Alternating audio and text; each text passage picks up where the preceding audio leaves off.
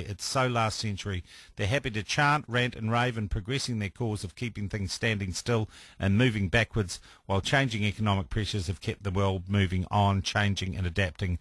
Like any bully, they are happy to smack, but once they get smacked, it's wah, wah, wah, all the way to anyone who will listen. Your views are quite clear. Helen, good morning to you. Good morning, Sean.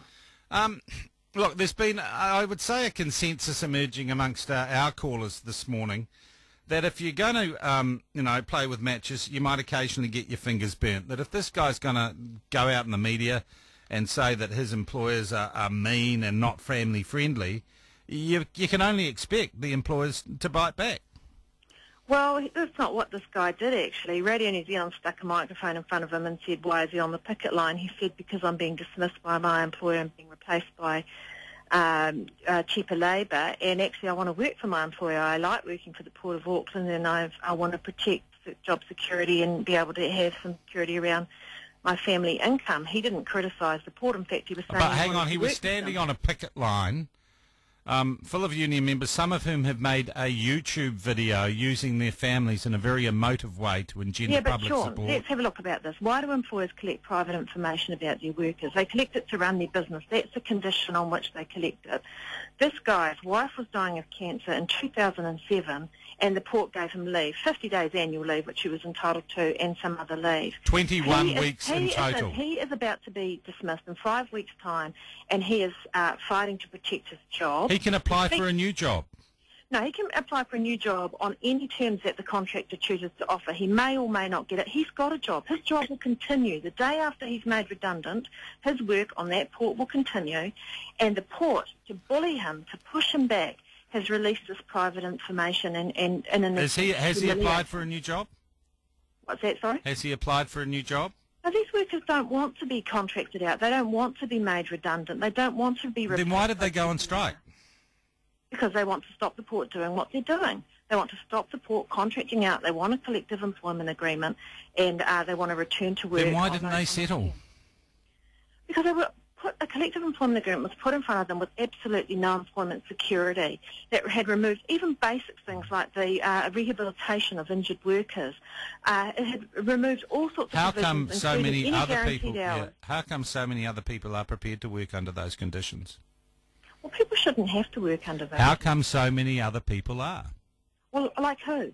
Well, people in Tauranga, the other workers who are on contract at the port.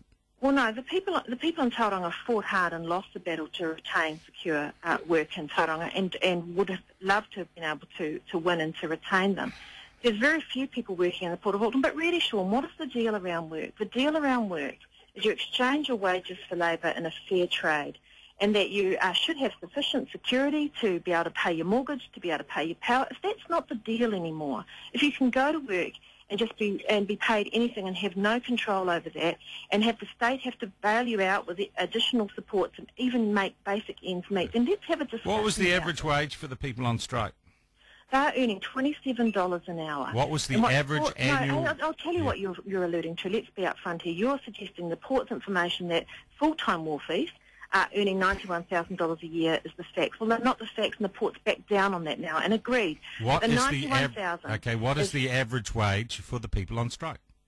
Well, I don't know, because I've never released what the average wage is across the whole workforce. Well, why not? Isn't that relevant as people try and make a decision? They earn $27 an hour. I'm telling you what the wage is. Okay, which is what, twice the minimum wage? Whether they're working night day, whether they're working Saturday, Sunday, whether they're working Christmas Day, there is a flat rate. It's $27 an hour. Now, you can work out, if you work 40 hours, what you might get paid. If you work 60 hours, if you work 80 hours, what you might get paid. And a lot of that time, they're not actually working.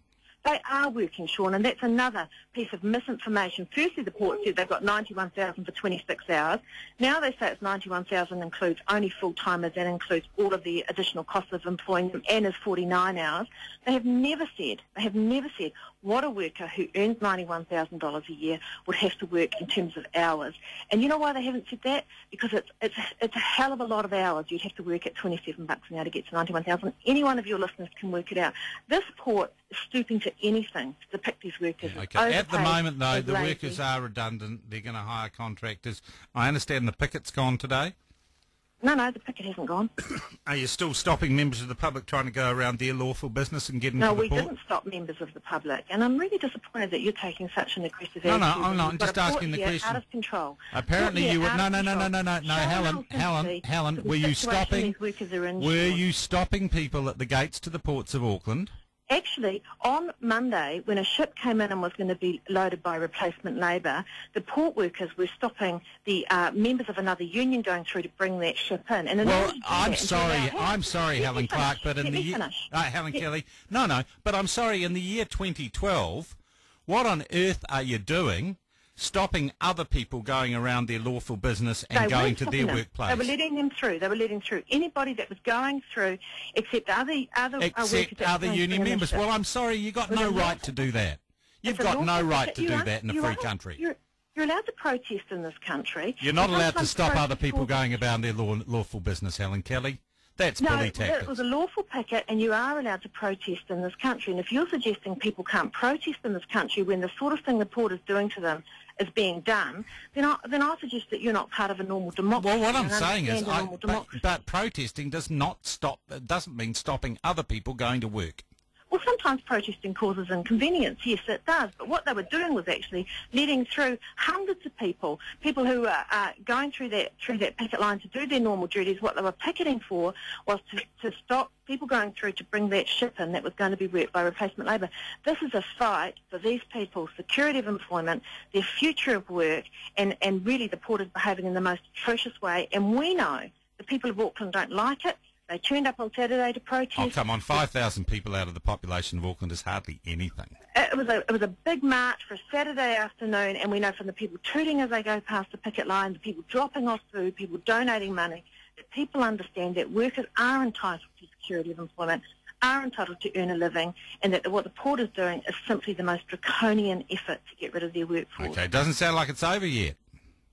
It's certainly not over yet. No, their redundancy notices would take effect in about 5 weeks, and we intend to spend the next 5 weeks trying to get their employment back. Okay, you're going to stop other people going to work? We may have further pickets on that picket line, yes. Helen Kelly, why can't you just stay it? You are stopping people lawfully going to their jobs. Well, it's a lawful picket, so we're not... No, stopping someone... Why can't you, Sean, for 1 minute take a breath? Because I think that an individual New Zealander has the right to go to work and have no other person... You've asserted your employment rights before when you feel like your employer has had a go at you unfairly. I've seen you do it. And I have walked in every instance when I felt I have decided to take my lady somewhere. And you've challenged your employer, you've used the law. Why don't you allow these workers to... I've never stopped anyone else going to work. 300, well, you haven't had to. 320 workers are about to be dismissed for no reason when their jobs are continuing because this port wants to bring in cheaper labour. If you don't back workers to get decent jobs, then there's no future for any worker in this country. They should take what they get, they should shut up, they should comply with the business, and they should be treated in the most disrespectful way. If you're advocating that, go ahead. Helen Kelly, I thank you very much indeed for your time this morning.